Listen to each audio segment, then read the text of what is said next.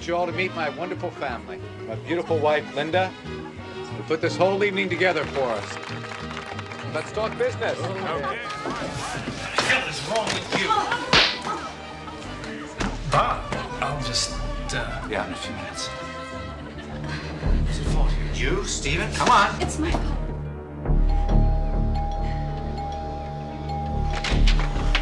She may be your wife, Robert, but this is my house. Wait, hey! How long? From the beginning. You are my wife. Now open that door. You think you can make a fool out of me? You've got another thing coming. I was ashamed, Mom. I only want verbal reports, and I'll pay you in cash. I don't want invoices, paperwork of any kind. I believe in wishes, Mr. Edelman. Well, you don't know Robert like I do. I have made a career out of men like Robert. He's all hot air. You wish hard enough, any wish will come true. I wish my wife was dead. My client is facing a court date in late July. I'd like his marriage to be terminated before then. Robert hired someone to murder you. We need your help. And if I don't help you, I'm as good as dead. To the future.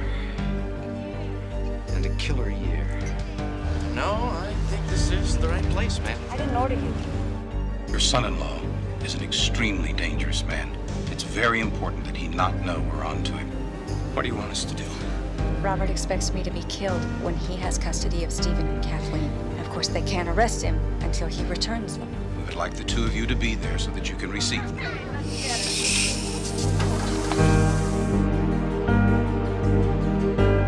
Assuming I get to turn 40, when do I die? In 4 days. I know how to do the job. Well, then do it. Get it done.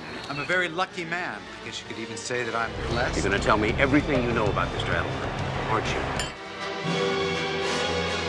If there's anything at all that we can do to help you, you just give me a call. Well, thank you, Mr. Edelman. I appreciate that. I'm not putting them in that danger, no. All my money to you guys, man.